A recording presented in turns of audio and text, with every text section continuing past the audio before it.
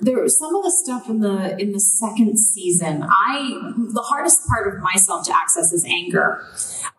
And so there were a couple of moments in that second season, and particularly with Frank, where I had to like work up a real self-righteous justified anger.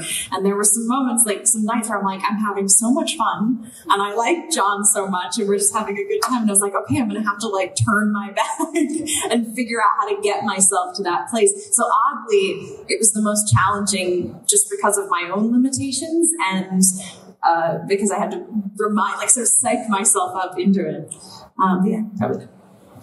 Yeah, being on a rooftop in the middle of winter in New York in that suit, it was really cold.